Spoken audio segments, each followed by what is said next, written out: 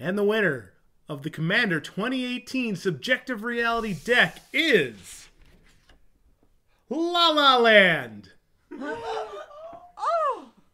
I am being told this joke is no longer topical or relevant, and most of you probably wouldn't get it anyways. I'm also being told the actual winner is...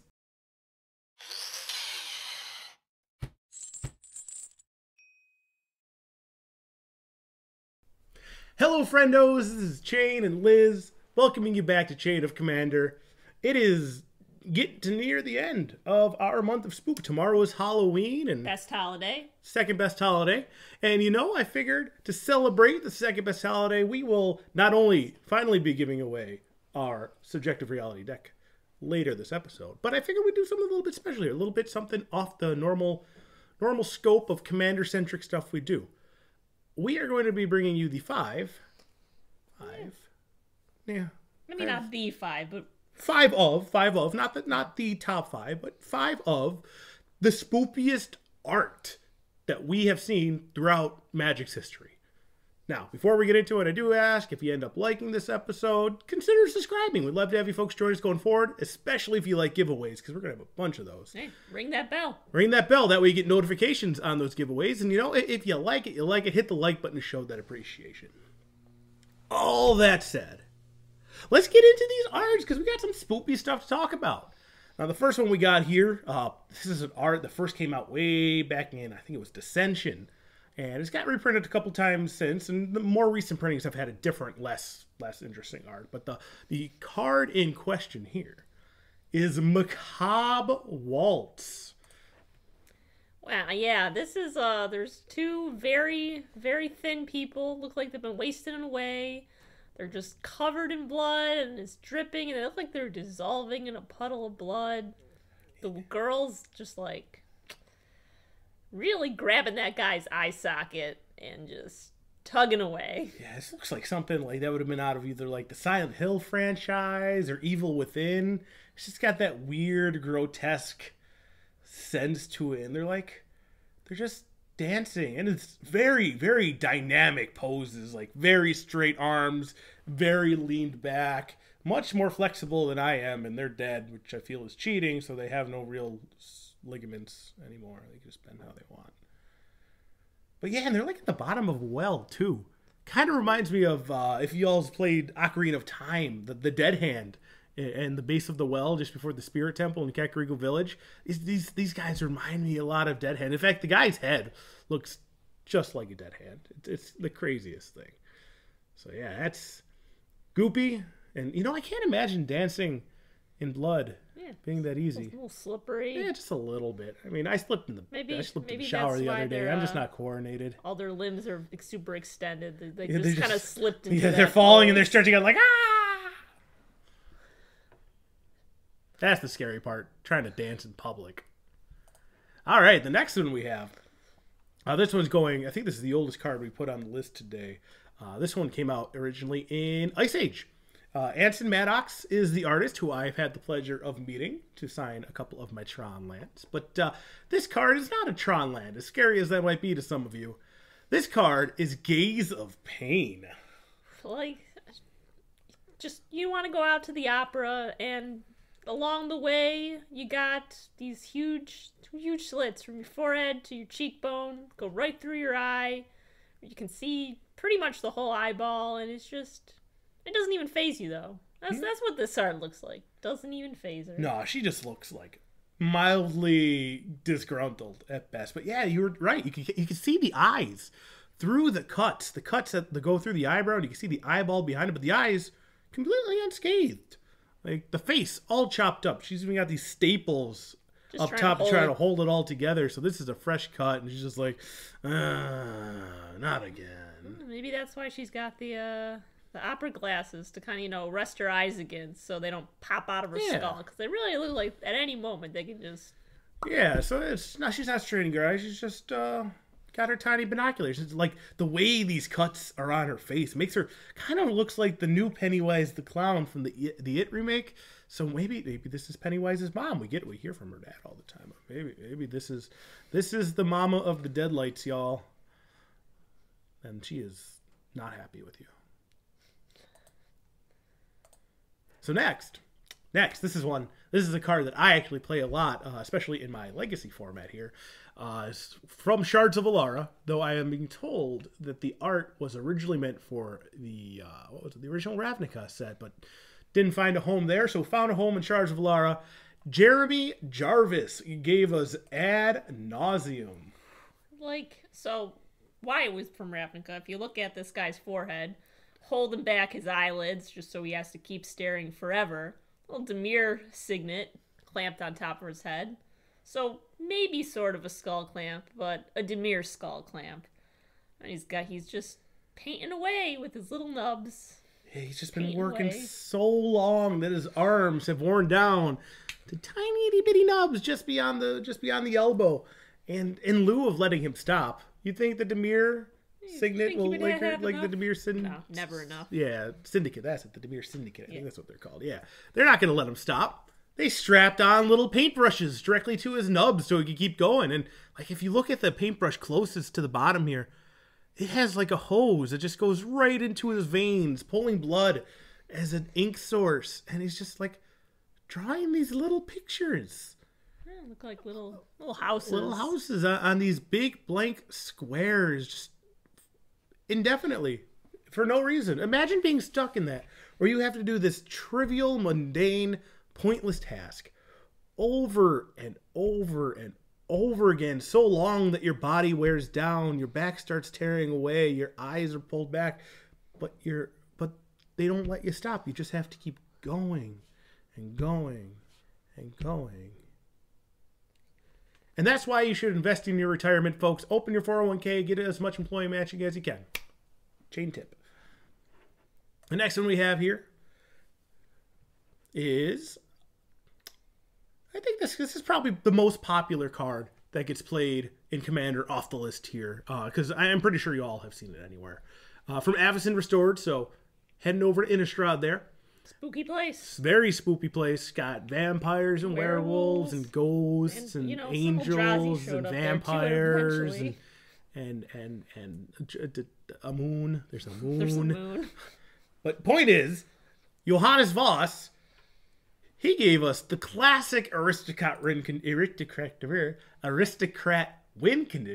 I could speak. Blood Artist. So if we're looking at this art, this is just this normal guy. Definitely not a vampire. Definitely not a vampire. Yeah, no. just painted a nice picture. He likes his red colors. He I mean, really likes Georgia O'Keeffe had her purple face. Picasso had his blue face. This guy could have his red face, right? Yeah, so he's just, and you see all around the room, there's all these cups of red paint. But is it paint? What do you think? I don't know. I'm looking at this guy here. I'm just staring at him.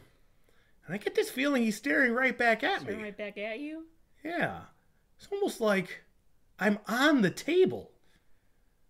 It's almost like he's painting you like one of his French girls? He's painting me like one of his French girls. And I have this strange suspicion that this paint isn't just red paint. Really? Really, yeah. I'm seeing behind him here. You got this like flayed woman just hanging, dripping something into a bowl underneath her. Yeah, it's almost like this artist is painting with blood.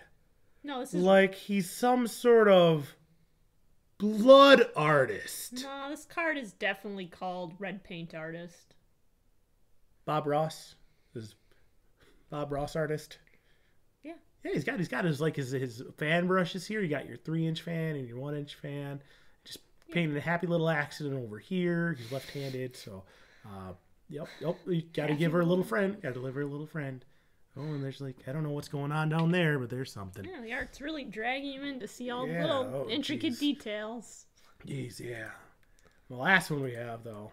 Jeez, I could get lost in this art, but we gotta keep moving. This last one. I don't know if we want to get lost in these arts. No, yeah, some of these arts, I don't think, no. Oh, I don't want to be an ad nauseum guy. I don't, not my thing. I'm sorry. I don't want to have any part of this last card. You don't want to, okay, well, let's go into this last card here. Also from Innistrad, though, off of the actual Innistrad block. This one was painted by Stephen Belladin. This is Sensory Deprivation. This is one of the cards that I think is truly the most creepy, terrifying. It's just a guy with his eyes and his mouth sewn shut. It looks like some precision work, and it's just, I don't want it. Yeah, precision work. You're right. These are very clean sutures, very tightly done. You have no blood around them. They seem very well practiced. The homicidal maniac who did this really, really took his time and care into this. You got to appreciate a guy who loves his craft. This guy just trying to like open his eyes, scream out. It's really tugging at the skin. Yeah, there's that Metallica song, one about a guy who loses his arm, leg, and all his senses to a grenade blast. You have the short story, I Have No Mouth But I Must Scream. That's just about a guy who gets turned into a goopy blob by a supercomputer and now exists infinitely with no way to communicate or interact, just as a sitting conscious thought. And that's this image is kind of evoking that sort of sense of helplessness, that sense of inability to control your own surroundings, your fate, or interact with the world. And that sense of desperation, or that complete sense of helplessness, that's the truly terrifying thing. Yeah. Jeez. It'd be kind of creepy to live on Innistrad. Yeah, it's the most, like, humanish plane. They have... yeah, I don't want to live on Innistrad, even if they do have a moon. Nice big moon. Big old moon. Nothing hiding in that moon. It's just a completely normal moon. All right. I mean, that said, those are 5 of our favorite spoopy arts for Magic, but now we want to hear from you. What are some of your favorite spoopy arts? Definitely comment below with them. We can check them out, take a look, have a good gander at them. And when it comes to art, like the art in Magic, Wizards of the Coast is the world's #1 patron of fantasy art, strictly because of Magic the Gathering. And the artists that they hire are top-notch talent. Now, quite often, they lose a lot of detail when they take their paintings and squeeze them down to these card-sized pictures.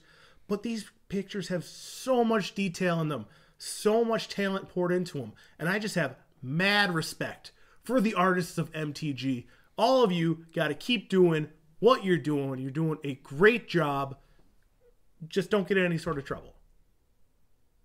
I'm looking at you, punk. That said, I think we have a giveaway to do. This particular deck here is Commander 2018 Subjective Reality, headed by A tomato. It's headed by a tomato. Tomato head over here. So we're going to go over to this random YouTube comment selector. We're going to type in the video, the Stacks video that you all had a comment on to enter the contest. It says we got 40 unique commenters. That's a pretty good entry. So let's click the button here to start raffle and pick a random winner. And we have... Ooh, Old Kanye. Old Kanye! Before he went crazy and wanted to run for president. Old Kanye says, my greatest costume ever would be a functional Transformer suit in which if I kneel down, I turn into a car. I've seen some online and I think they would kill at parties, especially if my wife hops in on my back and I drive away. LOL. Well, Old Kanye, that is a super boss costume idea. Totally worthy of this Commander 2018 Subjective Reality deck. So feel free to toss me an email with the email on my profile, or if you can find me on Twitter or on Instagram, you can message me there to get an address that I can send this particular deck off to. To the rest of you who entered but didn't win, definitely stick around. We have more giveaways coming in the future. I'm looking at December, the season of giving.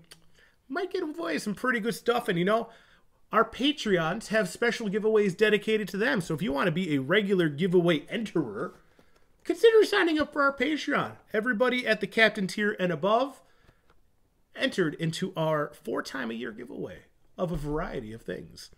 So, thank you all for joining us today. This month has been absolutely fantastic. We've been doing this, for 3.5 months? 3.5 months now? Yeah, something around there. And it's just been amazing. I've met so many cool people. All of you are just so fun to talk to. We can't express our gratitude enough. So, thank you all for joining us today. Have a safe Beggar's Night tonight. Have a safe Halloween tomorrow. Eat a lot of candy. Eat a lot of candy. Keep your dentist in business. And we'll see you guys in the future. Take care. I'm a bat. Woo! Boo, squawk, or caw, or what would do best go do? Blind. And the winner of the Commander And the Winderburr. And the Winderburr.